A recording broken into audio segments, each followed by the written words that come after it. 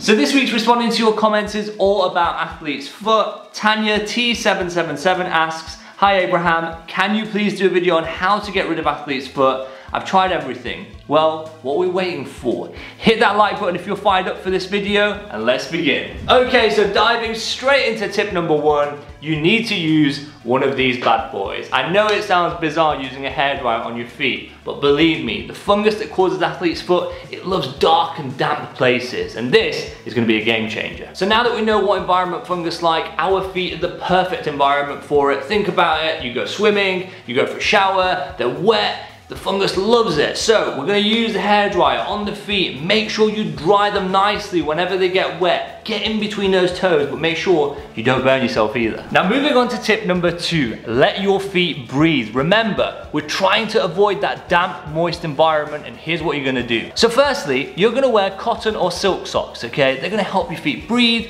and you're gonna avoid synthetic socks because they're the worst for letting them breathe, okay? Secondly, you're gonna wear a fresh pair of socks every single day. If you have excessively sweaty feet, feel free to change them during the day as well with a fresh pair, twice a day, 3 times a day, however many times you need. Moving on to tip number 3, you need to change your footwear. Do not wear the same shoes every day to work. Don't wear the same shoes every day to the gym. You need to rotate with a fresh pair every single day. So take me for example, I have 3 pairs of work shoes, I have 3 running shoes and gym shoes that I wear at the gym.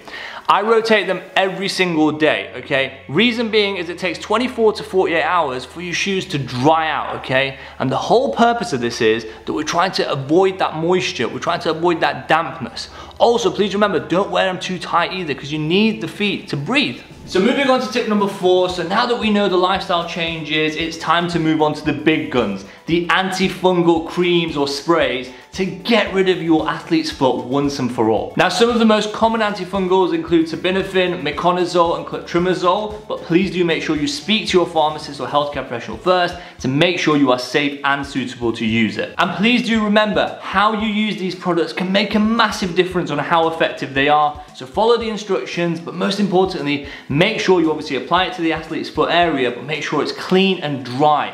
That is one of the most important things to get the most out of it. And here's my pro tip for you when using these treatments. Once it's all cleared, continue using it for at least 2 weeks to prevent the fungal infection from coming back again. Now it's also worth noting that some antifungal creams are a combination product, so sometimes they contain a steroid in there as well, like hydrocortisone for example.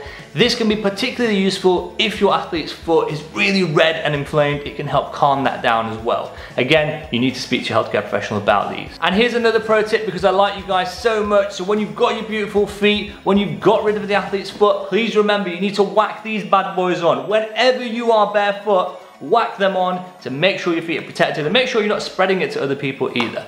Also remember, continue the lifestyle tips that I've discussed in this video. That's super important. So I really hope you found this information helpful, but please remember there are times when you should seek medical attention for athlete's foot. I'm going to leave a really good list in the description below. Make sure you read it. As I always say, always remember you're awesome, and I will see you next week.